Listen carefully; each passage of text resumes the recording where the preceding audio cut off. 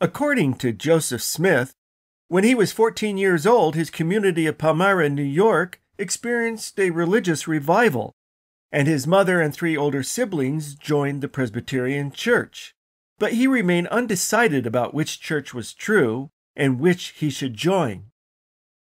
At length, he decided to ask God for guidance and went into the woods to pray on the morning of a beautiful clear day early in the spring of 1820. As he described it in his official history, which he began dictating in 1838, I kneeled down and began to offer up the desires of my heart to God. I had scarcely done so when immediately I was seized upon by some power which entirely overcame me and had such an astonishing influence over me as to bind my tongue so that I could not speak. Thick darkness gathered around me, and it seemed to me, for a time, as if I were doomed to sudden destruction. Just at this moment of great alarm, I saw a pillar of light exactly over my head, above the brightness of the sun, which descended gradually until it fell upon me. It no sooner appeared than I found myself delivered from the enemy which held me bound. When the light rested upon me, I saw 2 personages, whose brightness and glory defy all description, standing above me in the air. One of them spake unto me, calling me by name, and said, pointing to the other, "This is my beloved Son, hear him." My object in going to inquire of the Lord was to know which of all the sects was right, that I might know which to join. No sooner, therefore, did I get possession of myself, so as to be able to speak, than I asked the personages who stood above me in the light, which of all the sects was right, and which I should join. I was answered that I must join none of them, for they were all wrong, and all their creeds were an abomination in his sight, that those professors were all corrupt. They draw near to me with their lips, but their hearts are far from me. They teach for the doctrines the commandments of men, having a form of godliness, but they deny the power thereof. He again forbade me to join with any of them, and many other things did he say unto me, which I cannot write at this time.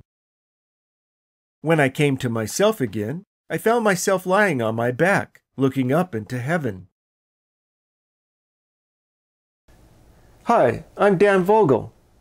Prior to publication of Joseph Smith's official history in 1842, very few Mormons had even heard about Joseph Smith's 1820 vision of deity. So it is with some irony that it is now considered the foundational event of the Mormon restoration. In recent decades, the first vision has created no small stir and division amongst students of early Mormon history, with critics on one side pointing to contradictions and anachronisms as evidence that the vision was a later invention, and apologists on the other side creating clever arguments designed to explain away the problems. In this 3-part video, I will discuss these debates, and while I might side with the critics, I want to push beyond simply identifying contradictions and anachronisms and explore the historical implications of that evidence, with the view of uncovering the core story and the possible event in Joseph Smith's life upon which the first vision story may have been based.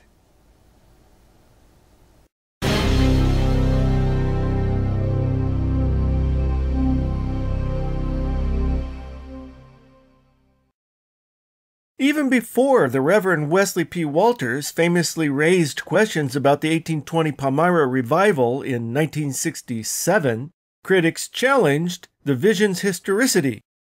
Given the available historical sources, critics noted that the vision seemed to pop into the historical record in 1838 without precedent. No one, not even Joseph Smith's family, mentioned the vision before he did.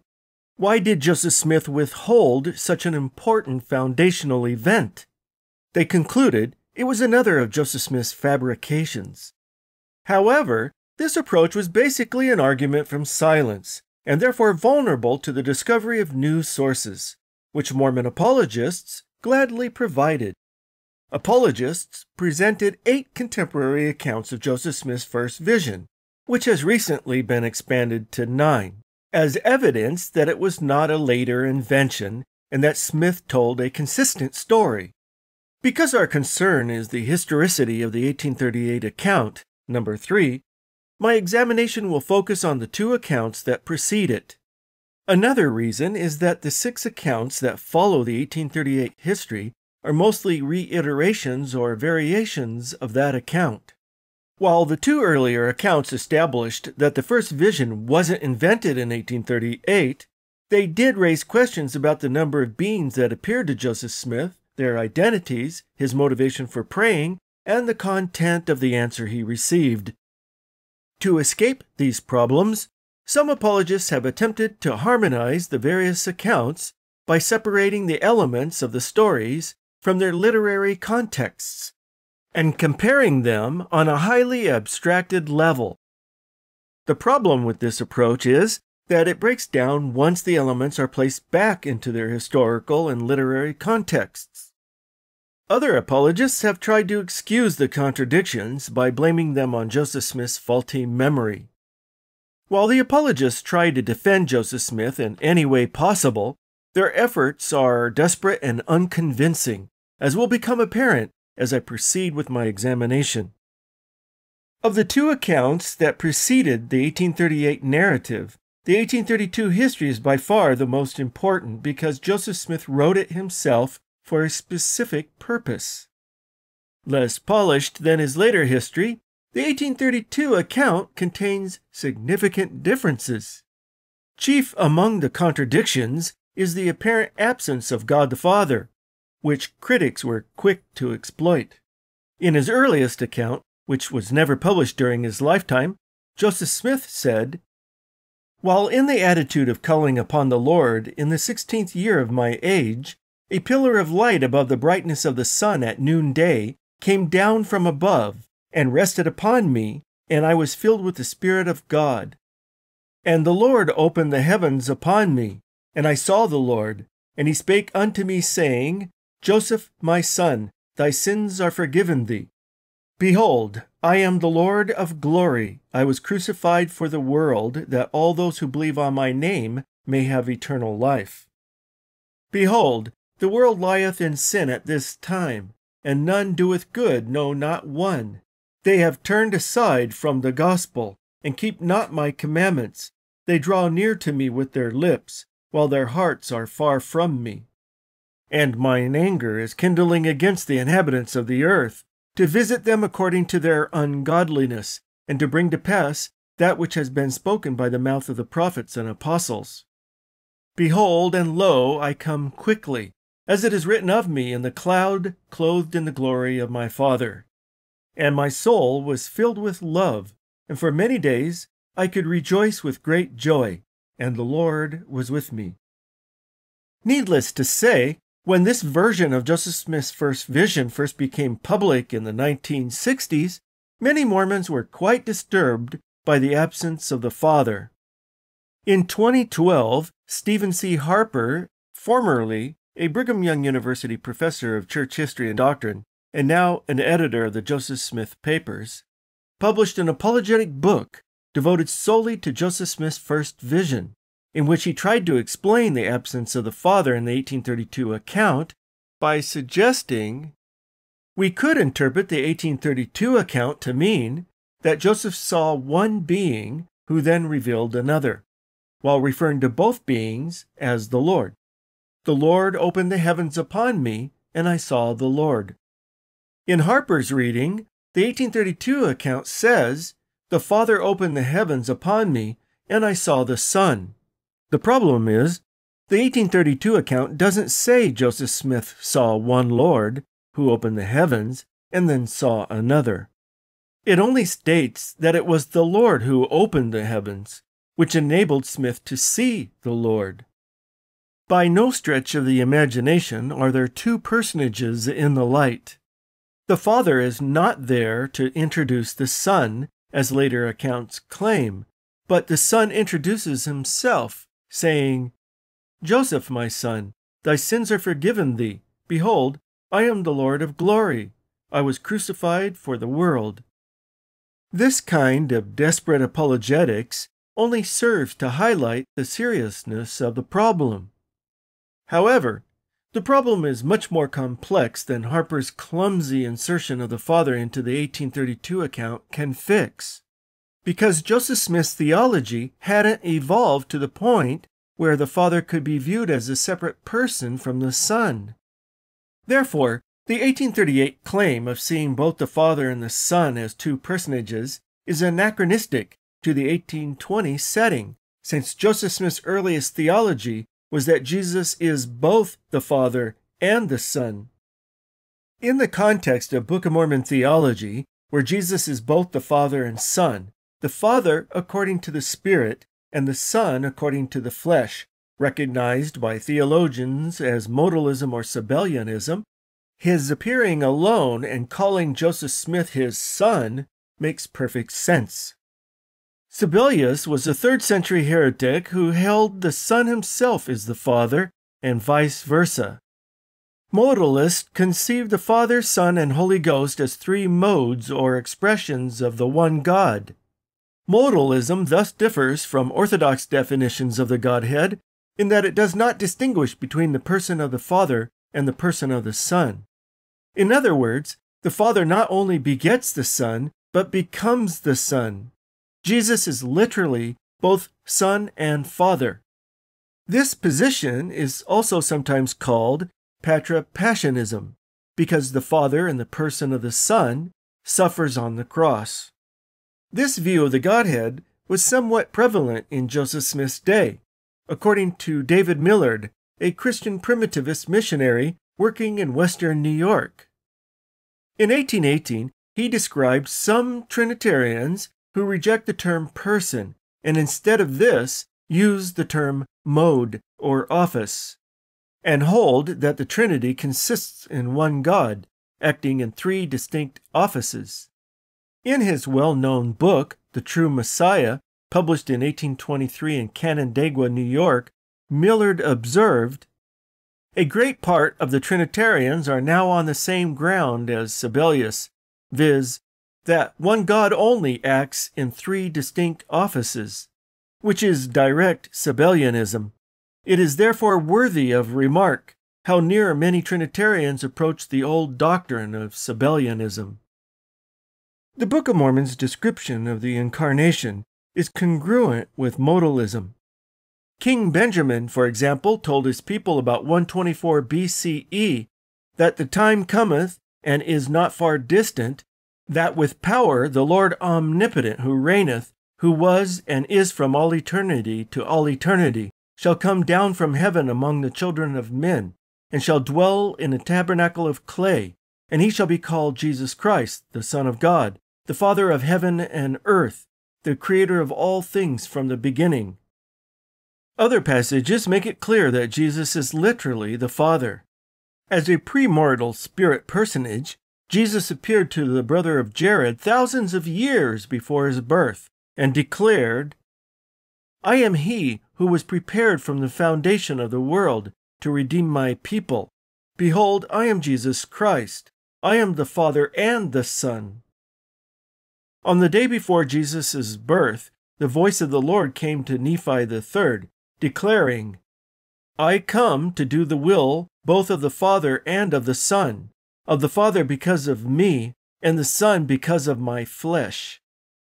In the first part of the Book of Mormon, Nephi saw a vision of the condescension of God, and was told that the virgin which he saw was the mother of God after the manner of the flesh. When Nephi saw the virgin bearing a child in her arms, the angel declared, "Behold, the Lamb of God, yea, even the Eternal Father." These passages were changed by Joseph Smith in the 1837 edition to read, "The mother of the Son of God, and even the Son of the Eternal Father." The Book of Mormon expresses the literal oneness demanded by modalism. About 82 BCE, Zeezrom asked Nephite missionary Amulek 2 important questions on the nature of the Godhead. First, is there more than one God? To which Amulek answered, no. Second, is the Son of God the very eternal Father? To which Amulek answered, yea, he is the very eternal Father of heaven and earth, and he shall come into the world to redeem his people. About 148 BCE, the prophet Abinadi, before being martyred, explained the oneness of the Father and the Son in words that modalists would have easily understood. God himself shall come down among the children of men, and shall redeem his people. And because he dwelleth in the flesh, he shall be called the Son of God, and having subjected the flesh to the will of the Father, being the Father and the Son, the Father because he was conceived by the power of God, and the Son because of the flesh, thus becoming the Father and the Son, and they are one God, yea, the very eternal Father of heaven and earth. While Abinadi clearly states that God the Father, as a spirit, comes down to earth to dwell in the flesh as the Son, to escape the implications of modalism, Mormon apologist Blake T. Osler has argued that Abinadi's statement is incompatible with modalism because it assigns separate wills for the Father and the Son, that the Son's will is subordinated to or swallowed up in the Father's will, implying there are two wills. There are, indeed, two wills described in the passage, but not the wills of separate persons or personalities. Elsewhere, the Book of Mormon describes the human struggle against the will of the flesh. 2 Nephi 2:29, for instance, comments on the will of the flesh and the evil which is therein. And 2 Nephi 10:24 declares, "Reconcile yourselves to the will of God, and not to the will of the devil and the flesh." To speak of the will of the flesh doesn't imply each human is composed of two persons or entities. Likewise, Mosiah 15 is merely describing the subjection of the will of the flesh, or Son, to the will of the Spirit, or Father, and is therefore entirely consistent with modalism. Other apologists have tried to overcome these distinctive modalistic passages by citing other passages which contradict the oneness demanded by modalism. These other passages refer to such things as the voice of the Father introducing the Son praying to the Father, the subjection of the Son to the will of the Father, and the Son ascending to the Father. However, all these passages have parallels in the New Testament. But such passages never discouraged modalists. To call these passages anti-modalist is to beg the question. This is exactly what Ari D. Bruning and David L. Paulson did in their 2001 essay published in the Apologetic Farms Review of Books, where they noted, "The ratio of anti-modalist passages to modalist passages in the first edition of the Book of Mormon is at least 20-1, and then argued, hence, even if the modalist passages could not be successfully accommodated by a Trinitarian model, the existence of these 6 modalist passages would be far less of a difficulty to a Trinitarian model than the overwhelming preponderance of anti-modalist passages is to a modalist model. The presence of apparent contradictions, no matter how many, does not detract from a modalist interpretation. A modalist, for example, might respond that Jesus' flesh nature was praying to his divine nature, or that his references to his Father were metaphorical. No matter how difficult and unsatisfying modalist answers or interpretations might be to an Orthodox Trinitarian or even a tritheistic Mormon, the fact remains modalists have existed and still do exist even today. Since all theological positions have to explain oneness in light of passages containing implications of separateness, I would argue that priority should be given to the unique and explicit modalist passages in the Book of Mormon. For example, passages which speak of the Father sending the Son should be understood in light of Ether 4:12. "He that will not believe me will not believe the Father who sent me, for behold, I am the Father." Nor do passages which speak of the Son being prepared from the foundation of the earth necessarily imply two persons existing before the incarnation. Consider again the following words spoken to the brother of Jared thousands of years before Christ. I am he who was prepared from the foundation of the world to redeem my people. Behold, I am Jesus Christ. I am the Father and the Son. The Book of Mormon's modalistic view of the Godhead was brought out in an exchange of letters published in the Christian Palladium in 1837 and 1838 between Mormon elder Stephen Post and Oliver Barr, an elder of the Christian Connection. Barr, a Benitarian, thought it blasphemous to claim that God the Creator, the Eternal Father, had a mother, was a child, was born at Jerusalem, was spit upon, nailed to the cross, slain, and buried in a sepulchre. If the Father and Son are one person, Barr continued, then part of his, Post's, God is material. He concluded the Mormon God is a complex, compound God, part matter, part spirit, and yet eternal. Some of the revelations Joseph Smith dictated between 1829 and 1831 similarly blurred the distinction between the Father and the Son. A revelation Joseph Smith dictated in September 1830 begins, "Listen to the voice of Jesus Christ, your Redeemer, the great I am." Then later, in the same revelation, I, the Lord God, speaks of redemption through faith on the name of mine only begotten Son. Near the beginning of another revelation that Joseph Smith dictated in March 1831, the voice of deity declares, "Thus saith the Lord, for I am God, and have sent mine only begotten Son into the world." Then closes the revelation by stating, "Behold, I am Jesus Christ, and I come quickly." Also, about the same time, Smith revised the Bible, changing a number of passages to more explicitly identify the Son with the Father. For example, he changed Luke 10:22, in which Jesus declares, "No man knoweth who the Son is but the Father, and who the Father is but the Son, and he to whom the Son will reveal him." In the Revised Version, Jesus is made to say, "No man knoweth that the Son is the Father, and the Father is the Son, but him to whom the Son will reveal it." Several scholars have noticed a shift in the Mormon concept of God in the mid-1830s.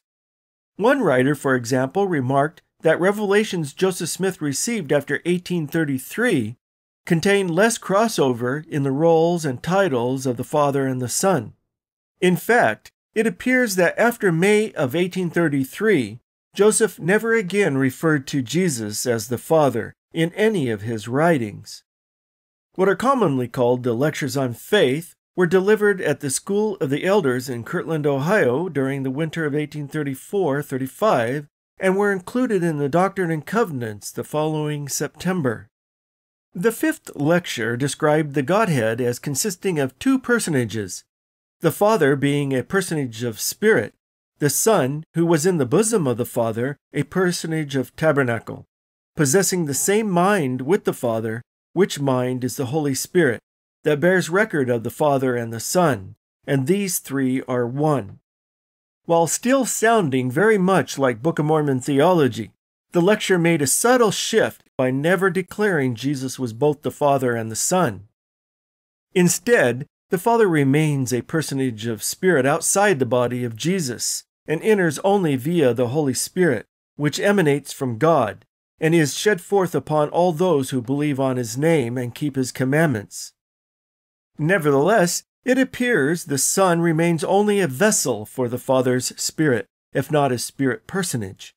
As the lecture states, the Son possesses all the fullness of the Father, or the same fullness with the Father, being begotten of him. The Father and Son possess the same mind, the Son being filled with the fullness of the mind of the Father, or in other words, the Spirit of the Father. Because the fifth lecture describes the Father and Son as personages, but not the Holy Spirit, some have concluded that this represents a shift to Benitarianism. However, while the lecture describes the Son as a personage of flesh, it nevertheless fails to define the Son as a person, distinct from the Father, and therefore may only be a variation of modalism, albeit one that would allow for the simultaneous appearance of the Father and Son. Sidney Rigdon, an early Mormon convert from Campbellism, helped Joseph Smith prepare the lectures, and consequently the Binitarian-like formulation of the Godhead may reflect Rigdon's primitivistic background. Nevertheless, the lectures were published along with Joseph Smith's revelations in the 1835 Doctrine and Covenants, and became the official teaching of the Church until they were removed in 1921. About the same time the lectures were being delivered, Joseph Smith's recitals of his first vision began to reflect the same view of the Godhead. When Smith related his experience in November 1835 to Robert Matthews, a religious eccentric, also known as Matthias the prophet, he not only said a personage appeared in the midst of a pillar of flame, but that another personage soon appeared, like unto the first. The fifth lecture more than once mentioned that Jesus was created in the express image and likeness of the Father, which was taken from Hebrews 1:3. In such case, the 1838 account could be interpreted by readers of the lectures as follows. The Father appeared to Joseph Smith as a personage of spirit, and introduced his Son, a tabernacle of flesh identical in appearance, who, in the words of the lecture, was filled with the fullness of the mind of the Father, or in other words, the Spirit of the Father, and hence was not a separate person possessing his own spirit personage. In view of Joseph Smith's evolving theology, the attempt by Harper to insert the Father into the 1838 account is much more problematic than a simple and clumsy manipulation of the text can solve. Besides the absence of the Father, there are several other significant differences, even contradictions, between the 1832 and 1838 accounts. In 1838, Joseph Smith said he prayed to know which of all the sects was right, that he might know which to join. Whereas in 1832, he said he had already concluded, prior to his vision, that there was no true church on earth. In this account, Joseph said, "By searching the Scriptures, I found that mankind did not come unto the Lord, but that they had apostatized from the true and living faith, and there was no society or denomination that built upon the gospel of Jesus Christ, as recorded in the New Testament." Apologists have tried to smooth over this discrepancy. This can be seen most clearly in a chart published in 1970 by BYU professor James B. Allen in the Church's periodical, The Improvement Era, which listed the various elements of the first vision story, and there on the 6th line can be seen that all the accounts are represented as including Joseph Smith's quest to know which church, if any, was right. When this article was reprinted in expanded form in 2005 and again in 2012, Allen and his co-author John W. Welch, a professor of law at BYU and well-known apologist, altered the chart to exclude Alexander Niebuhr's 1844 account, but the 1832 history remained. In the body of the article, Allen and Welch assert, "In looking at all the churches, Joseph said, I knew not who was right or who was wrong, but considered it of the first importance to me that I should be right." This burning question is, in fact, mentioned in all the accounts excepting only Niebuhr's short diary entry. This statement, of course, is incorrect as it pertains to Joseph Smith's 1832 history. While Allen and Welch made no effort to justify their inclusion of the 1832 account, retired BYU professor Richard Lloyd Anderson attempted in 2012 to argue that the contradiction between the 1832 and 1838 accounts is only superficial, since Joseph Smith could not be sure of his conclusion that all the churches were apostate until it was confirmed by God. He further argued that although the 1832 account is silent on Joseph Smith's wanting to know which church is true, the answer Jesus gave implies that the question had been asked. In a footnote, he asserted, "In fact, the 1832 account implies the same prayer question as the 1838 account, for the Lord's answer, written in 1832, answers the question of which church is true. None doeth good, they have turned aside from my gospel. Anderson, however, missed the point Joseph Smith was trying to make in 1832, which was, given his conclusion that all the churches were apostate, where could he go for salvation? Thus he declares, "Therefore I cried unto the Lord for mercy, for there was none else to whom I could go and obtain mercy." Significantly, the first words Jesus spoke in this account were, "Joseph, my son, thy sins are forgiven thee. I was crucified for the world, that all those who believe on my name may have eternal life." In other words, Joseph Smith was saved despite the apostate condition of the churches. That was his answer. Jesus' declaration concerning the apostate condition of the churches merely confirmed Joseph Smith's conclusion. It didn't motivate his prayer, and therefore didn't answer a question that wasn't asked. In the body of his article, Anderson referred to a statement I made and tried to argue that there really is no difference between the 1832 and 1838 accounts. Vogel doesn't want to mix the scriptural 1838 account and the simple 1832 history penned by Joseph Smith, since he thinks the latter leaves out a revival and confusion over which sect to join as motivation for praying. Instead, Vogel believes Joseph was motivated by a need for salvation and forgiveness of sins. Though some share this view, it is a distinction without a difference. Both the 1832 and 1838 accounts merge different aspects of the same thing. Of course, in both accounts, Joseph Smith is concerned about his salvation, but as previously explained, for very different reasons, which Anderson failed to consider because he didn't bother to quote my next sentence, where, speaking of the 1832 account, I said, "This need for salvation posed a problem to him because he had already concluded all the sects were apostate." In other words, having concluded all the churches were false, where could he go for salvation and remission of sins? This is very different from praying to know which of all the sects was right, that I might know which to join. By failing to consider my full statement, Anderson has only argued against a straw man. Clearly, the differences between the 1832 and 1838 accounts are woven into the fabric of their individual narratives and cannot be removed and generalized in an effort to harmonize them. By so doing, Anderson and others have obscured the legitimate and important shift in Joseph Smith's first vision story.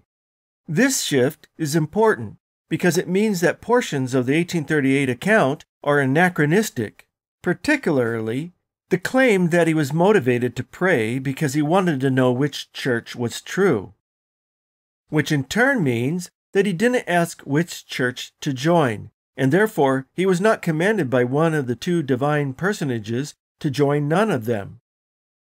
Since in 1838 Joseph Smith claimed his confusion about which church to join was sparked by an 1820 revival in Palmyra, it is not surprising that the 1832 account has no mention of it, and that several aspects of Joseph Smith's description of that revival appear to be anachronistic as well. I hope you will join me for part 2, where I will discuss Joseph Smith's claim that a great revival had motivated him to offer the prayer that resulted in his 1820 vision of deity. I'm Dan Vogel. Thanks for watching.